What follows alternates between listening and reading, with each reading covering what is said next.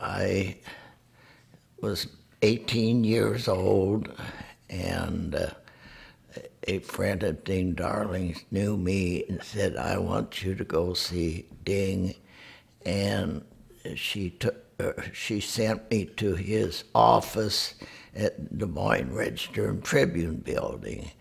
And I went up with some paintings, and I was quite timid and scared, and when I met him it was even worse because he had a gruff exterior and a gruff voice.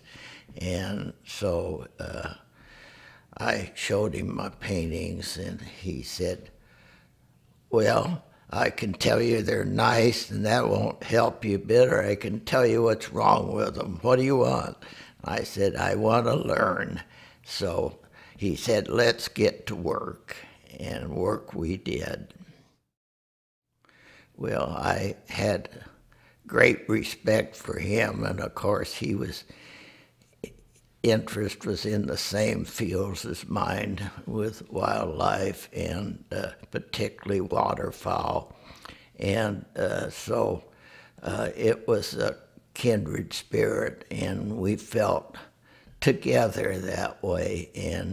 And so it was just a matter of him just seeing my work and making comments. And years later he said, "I can't help you anymore, Maynard, because you're beyond what I can do to help. But don't stop coming to see me," he said. "I want to know your progress all the time."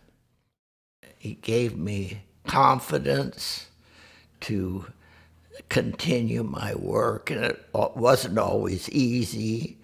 And he told me once, he said, "If you would concentrate in making 5 sketches a day of anything, a chair, doesn't matter what it is, just make 5 sketches a day for 5 years," he said, "by the end of 5 years, you will be an accomplished artist."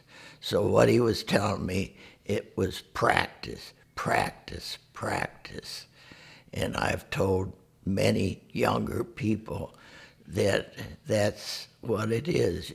And you wish you could do it faster, but you just keep at it until you get it. Well, I think the most